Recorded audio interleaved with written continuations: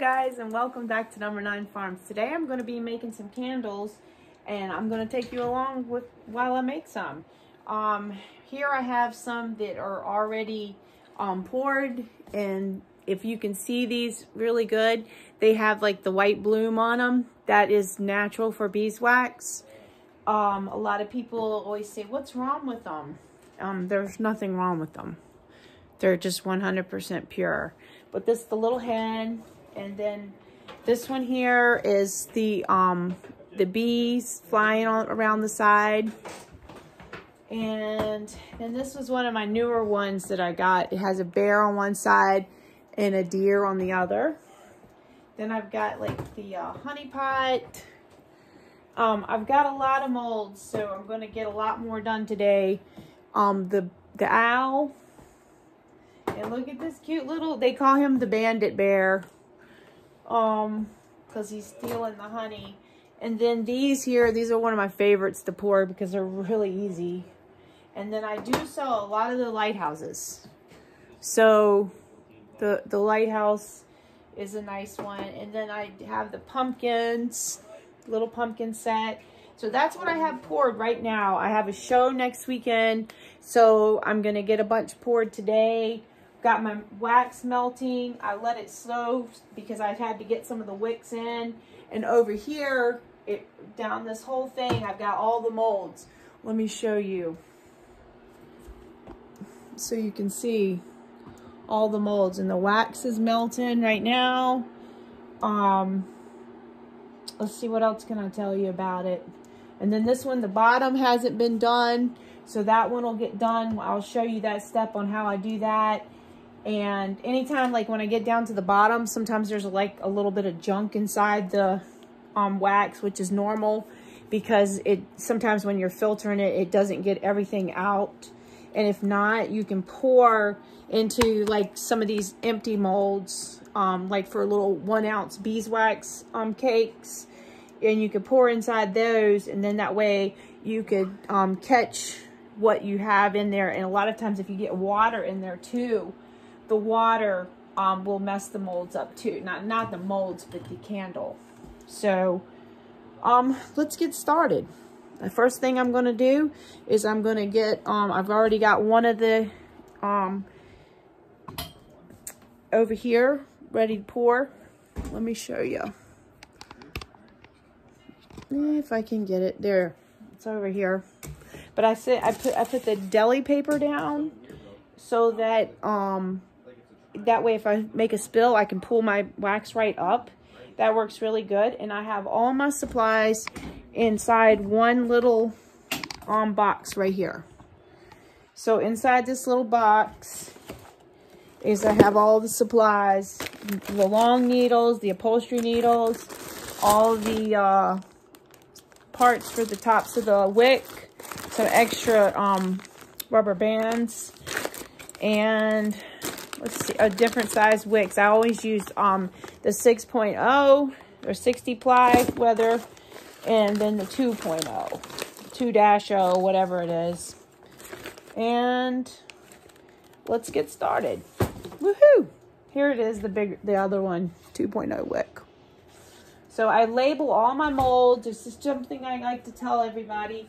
And I make sure they're always stored upside down because dust can get in them, and you can see they actually have dust on them right now.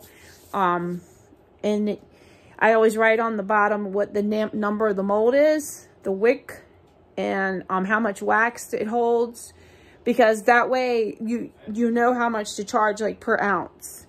And here lately, everything has went so sky high. Even the molds have went up. Like, so some of the ones, like I might have paid say $40 for, now they're like $60. So, all right. Okay, for the first mold here. This is a rooster. And there we go. And if you feel like you have air in it or something, you can tap the sides, and that way it'll get all the air out.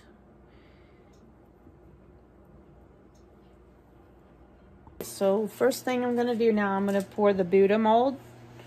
You want to get the 60 ply for this one, and I kind of like roughly guesstimate on how much wick I'm gonna need. It's better to have more than less, because that right there, I've got it and I was like, oh wow, why didn't I put in extra wick? And find the hole in the bottom. This is how I do it. Now everybody has their own way of doing things, and this is just, and then I go in and I pull, and I find that it's harder to use the longer wicks. I mean, not wicks, needles for making the wick. But I like it like this. And then I just grab one of the, right here.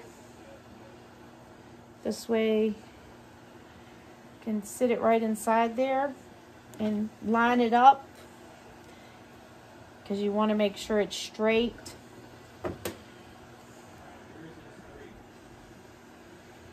Okay, sit it on the table, and remind everybody while you're doing them to not run and stuff.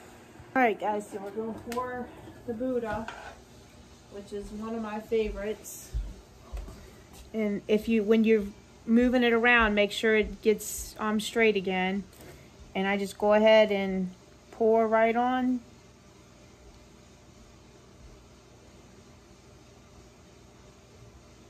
Whoop. It's the table is probably leaning some. Not exactly straight. Or maybe I just filled it up too much.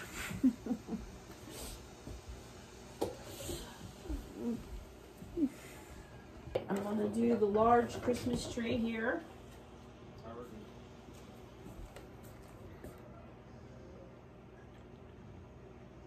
And maybe I won't go overboard this time.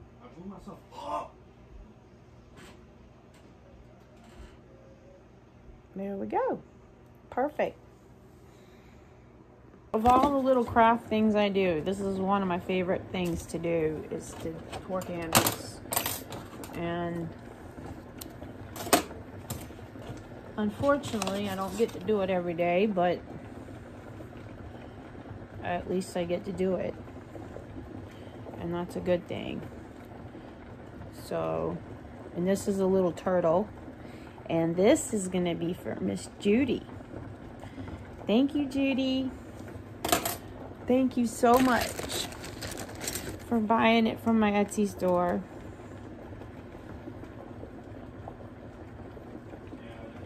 Put this, I'm going to sit that there for the pour. That's a tiny one.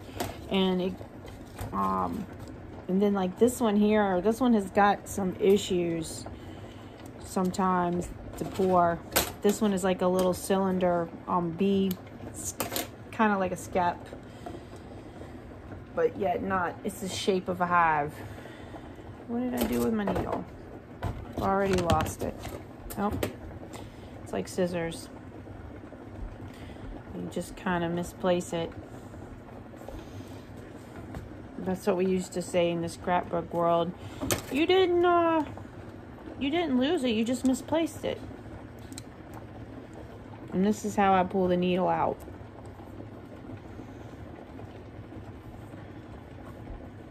That one fell.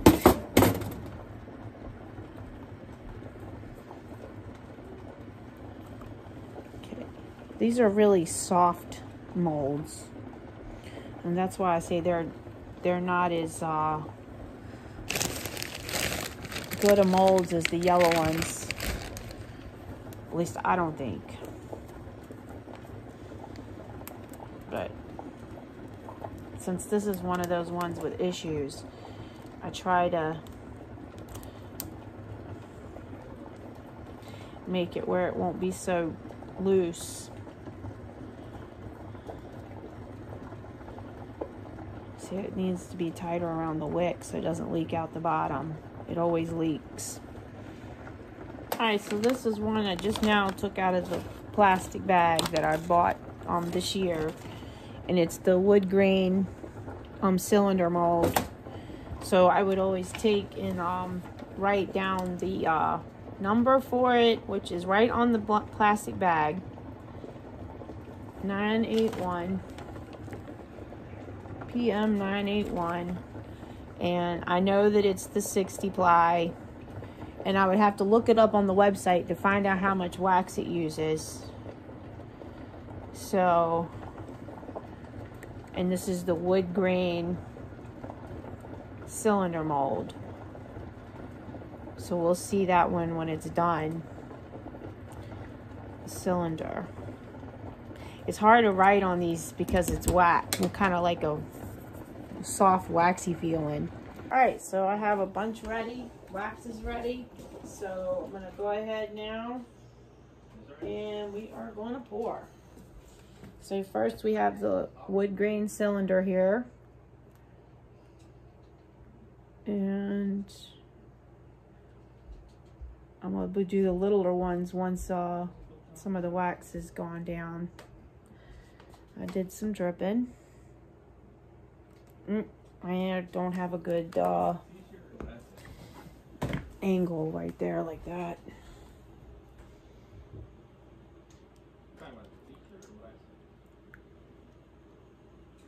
Yep. I'm slacking here today.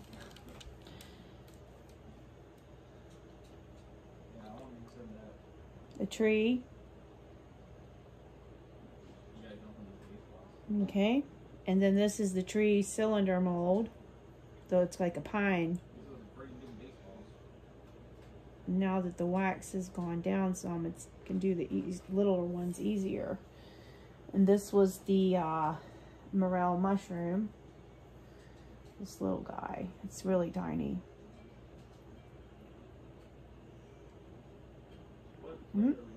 That's okay. And then this is that one that's super tiny and always leaks.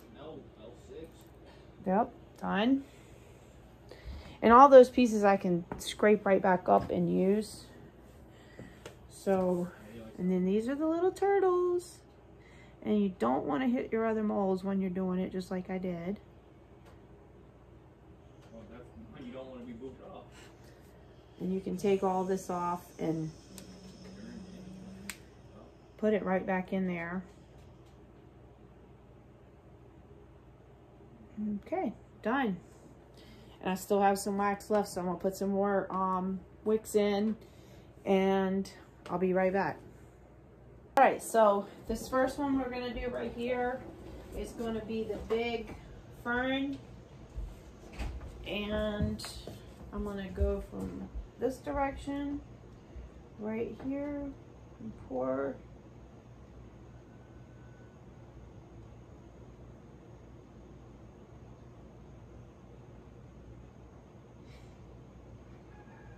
Okay. Ta-da! Colby came out of his room and hit the table. Thank goodness they had already waxed over.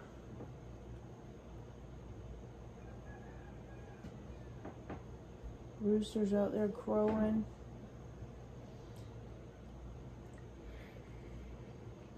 And this is the one with the bear and the deer on it front.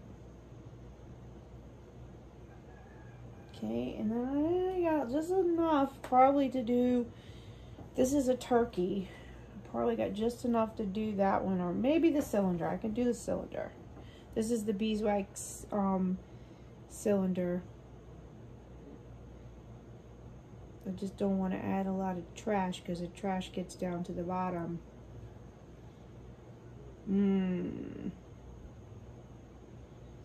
There we go. Ooh.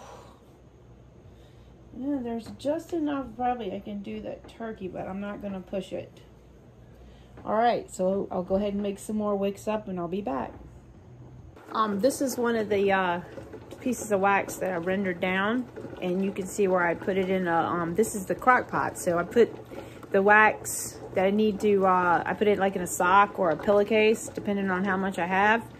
And then it will run out of the pillowcase or the sock because it's closed up, and then it runs out, and then it'll form like what I put it in water inside a crock pot, And then if I have larger ones, I'll do them in the roaster, or I'll do them in metal pans, just depending on what size, how much wax I have. And what I'll do with this now is I just wanted you to see it, and I'll go ahead and put this in. These are ones I just poured before, and use them, put them in here to make more wax. And you can break that up if you want, but it'll go ahead and melt down. And let's see, so like, here's a big piece. See, like this one would have been done in the roaster because it's the same size. So I have like some old roasters that you wouldn't want to like cook in anymore. But it's so cool, isn't it? Let's see what else I got down here. And here's some more of another one from the roaster.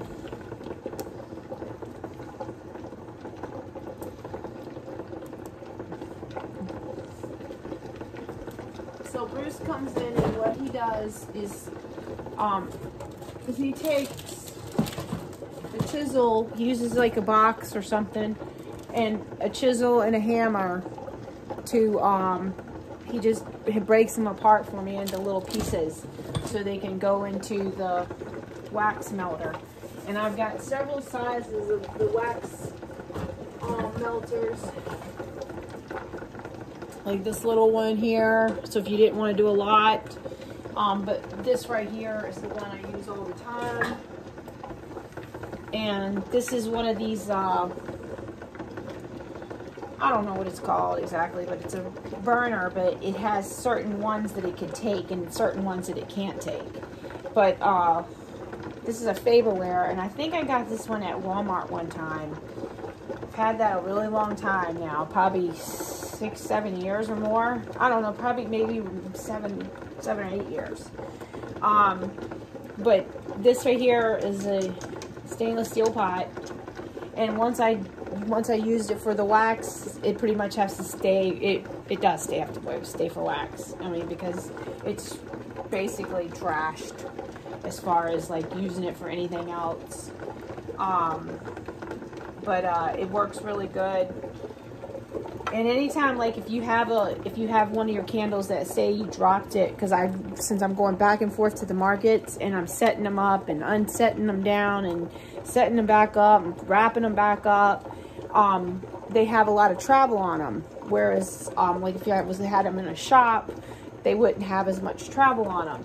So say I dropped one on the ground at the market. Well, if it didn't get like a lot of trash in or anything from like the asphalt or the concrete or road or whatever, wherever you're at, setting up parking lot, then you could just go ahead and put that whole candle right back in here into your mold, into your wax, and then just pick the wick out with like a chopstick or a bamboo skewer. So that's something else that you can do. And I always use the wax sheets, the deli sheets is what they're called. So if you want to buy any of those, just look up deli sheets, because they really do help, especially when you're pouring your candles. Let's see what melts wax. I'm gonna go ahead and put some wicks in again. And this right here is one of the big hexagon cylinders. So it has little hexagons inside for, looks like a beehive. And this one here, I've got the 2.0 wick, which is odd because it is a smaller candle in circumference. But sometimes it's like the turkey said it had to be the 6.0 wick. And you're thinking, that turkey is really small. That's the 6. The 60 ply. I don't know why I keep saying 6.0. So, and anyways, that's what it says, the turkey. So we'll see how it looks, because I hadn't poured it before.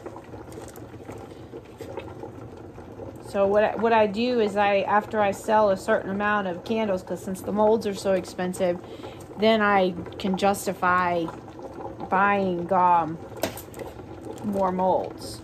But if not, then I don't buy the molds. And then I'll go ahead and get one of these things here.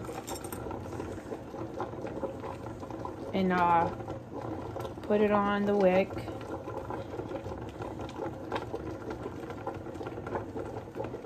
And we'll get ready to pour. Alright, so let's go ahead and pour it in. The wax is melted.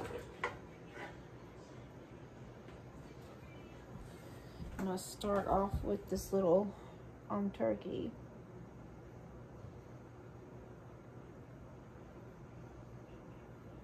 The wax smells so good. Alright. And I probably have just enough to do this one. And this one's kind of funny. Sometimes this one has like it leaves an open spot. And it's one thing that's really cool about it too is that I've filled in with the rest of it, and it kind of goes around the side so it looks like drips, because since it starts to shrink in while it's getting dry, and as it shrinks in and then you go back and fill it, it fills up the wax around the outside. That's pretty cool. Oh, some of it's still down there. So this is the tree, the little tiny tree.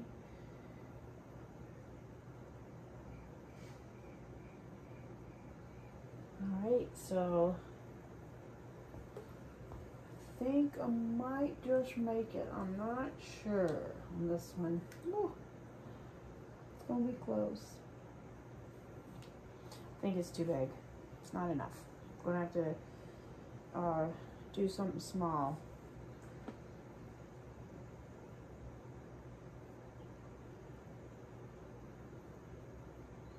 Do these little ones. Then I've also got another one over there that's the 1 pound. Because a lot of times after a while it just starts building up with just stuff in the wax. Sometimes you'll see a bee leg, stuff like that. Anything like from the hive itself. So there's a lot of little stuff in that one. So I wanted to get all that out. I'll be back. All right, so we got the wax almost ready again. And I went ahead and got all the wicks pulled except for one on this taper mold. And this one, you want to just measure your wick size. And when you want to use one of the long upholstery type needles. And this is where you want to make sure when you're pouring it, when you're pulling your wick through, which I just have those there so they don't fall through, but we'll change that. And just want to go ahead and pull it right on up. Be careful because it will come out the other end and you don't want to poke your eye out. And I just pulled way too far that time. It can be very tricky. But you want to make sure you have enough of the wick pulled through because it will fall off the needle. And I think it just did. Yep. Told you it was aggravating. But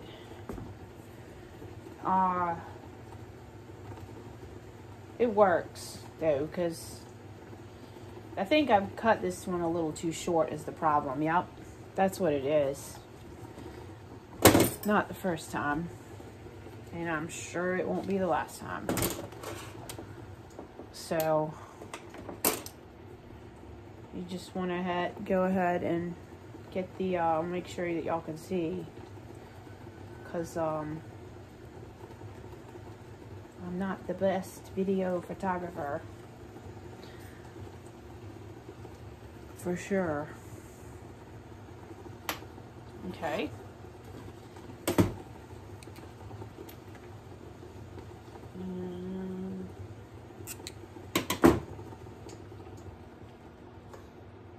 there we go.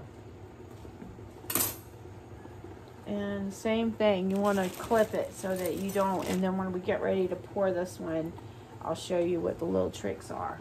All right, so the wax is ready now. All right, so I'm pouring off some of it, so it's not so much in the pan here. Pitcher. Okay. So the first thing, let me see, guess you gotta be able to see, right? Okay, so you just wanna pull back and you go ahead and pour right in. Whoop, there we go. And now to hold your candle in place, and you want to make sure it's centered.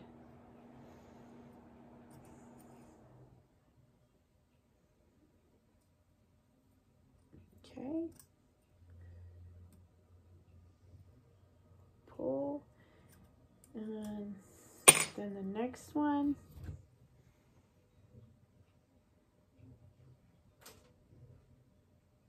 Nope, that was too much.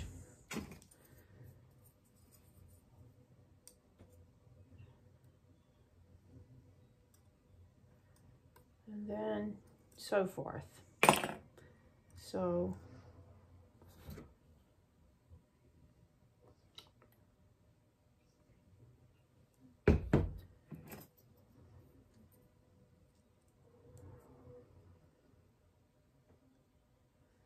and you could do other things like wrap them with clothespins, whatever is easiest for you. This just seems to be what works for me. Just want to make sure they're centered. And then pour. Oop. Catch you off guard every time here.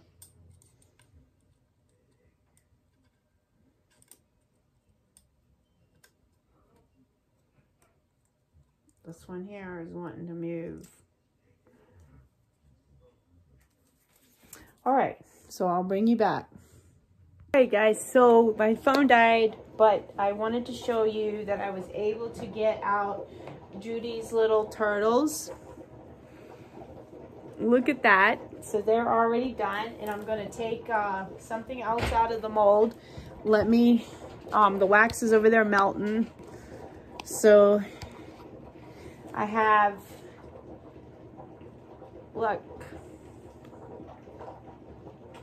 at that. Ta-da! And you see, I just did these. So, because, let's see, sometimes when they, whoop, trying to go too fast here. You don't want to pull your wick out, so you got to go really slow. Pulling it out. Look at that, and you can see the different colors and let's see if you can see it. But see how it's lighter right there? That right there is where it's not dry all the way, and this is where it is dry, the thinner part. But look at that, it's perfect. So, I gotta pour another turtle. I got another cylinder mold with the bees on it, and I have the skull right here. So let's pour that. And what's fun is that since my Etsy store has been back open, and anytime when people buy a candle, this is what I get to do. Because other than that, I'm working on other things and I would not get to make the candles. So it's my excuse to be able to make candles. And I say, well, Bruce, I got to make candles today. Can't do that. There's that bee cylinder. Okay, and now there's a bee leg right there, and oh my gosh, let me see if I can show y'all, because I told you about it, getting the bee leg. You can clearly see the bee leg.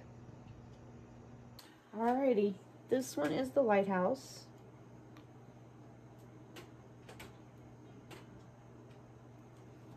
Okay guys, so I'm back. It's the next morning, and I had to wait to get to use the phone because my husband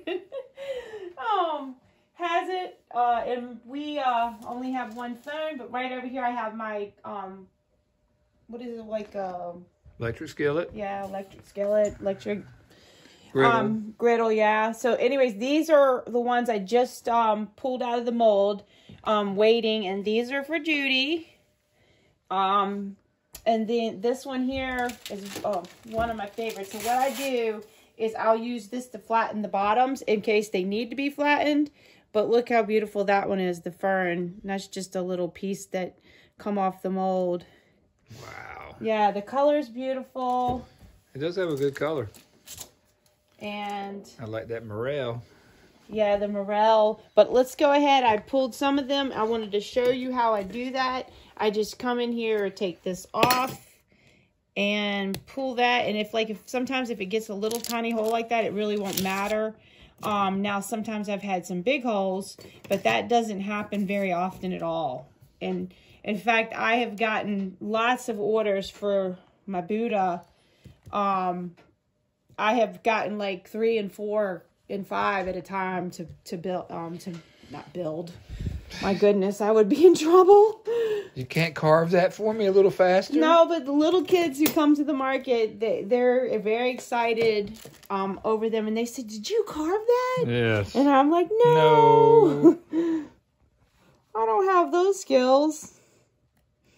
But wow. Look at that one. It's so beautiful. So, and then I just go ahead and cut the wick. Now, you can pre-dip your wicks. That's perfectly fine, and they do say it lasts longer. I just never do. And I haven't had any trouble with them not lasting.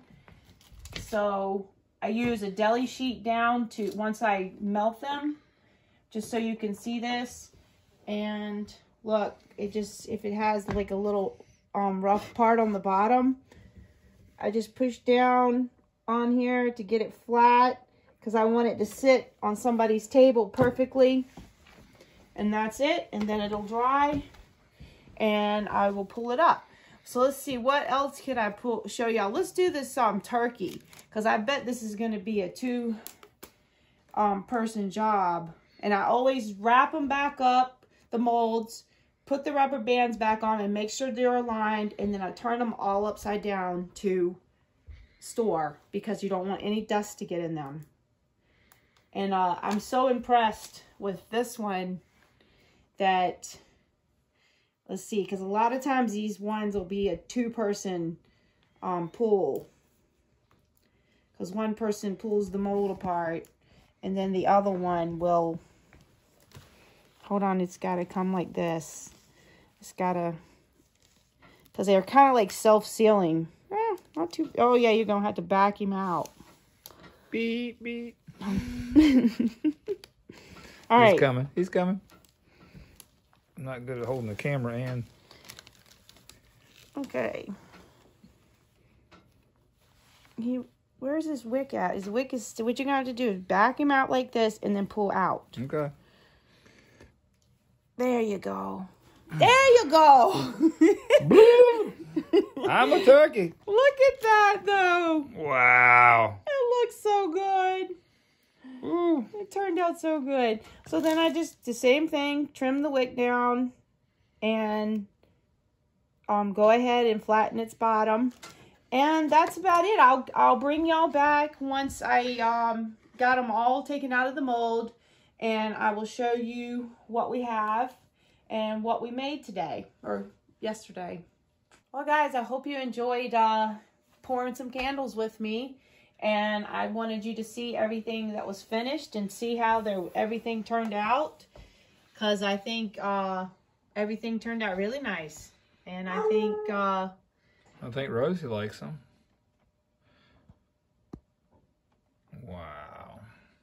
Yeah, and I love the tapers, how the tapers turned out. And then this one here turned out really good. This one I've had trouble with in the past before. And this is the one, like I told you, I take sometimes, and if it starts to look like it's got a bubble in the bottom or something, I'll take and pour some more over it. And it does like drips on it. And I tell you, it's the coolest thing. But that's after it starts pulling away from the mold. So it starts shrinking. And then that way you can dump that wax around it. And so it has like an extra layer of drip. So it's almost like the honey's dripping. So, all right, guys. Well, thanks for watching.